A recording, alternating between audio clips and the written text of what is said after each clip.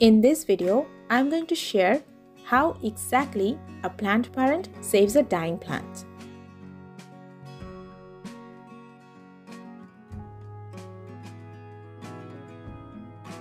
This is an aglaonema plant that is unfortunately overwatered, and around 80% of its roots are rotted. So first, following the root rot treatment, I gently take out the plant from the media, and you can see only 3 or 4 roots are white.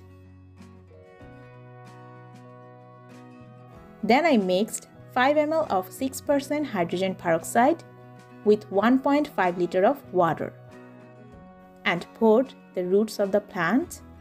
Hydrogen peroxide destroys all type of microbes, both harmful and beneficial, and ultimately sterilize the plant roots. Soaked into hydrogen peroxide mixed water for about 3 to 4 minutes.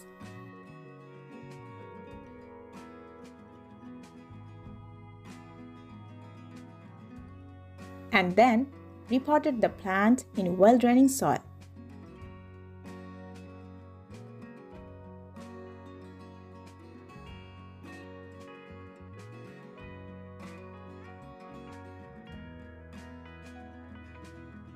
I kept the plant in a shaded place and water it when 40% soil feels dry.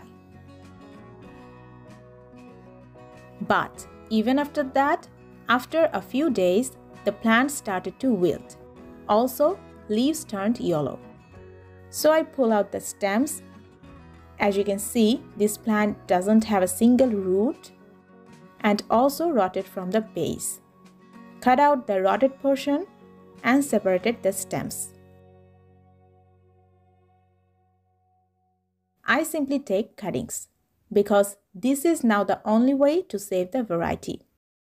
And then simply put the cuttings in water and keep this in a cool and well-ventilated bright place.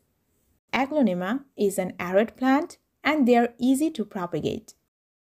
And after a month, 2 stems out of 3 have roots. Now, not all cuttings will successfully root. You may lose 1 or 2 cuttings. That's completely fine. So start with multiple cuttings for a high success rate. Since the roots of the cuttings are around 3 to 4 cm, it is the ideal time to repot the cuttings. I have a detailed video on aglaonema potting mix recipe. Check the video that is displayed on the screen. After repotting, I kept the cuttings in a shaded place for a week and then gradually shifted to its desired place.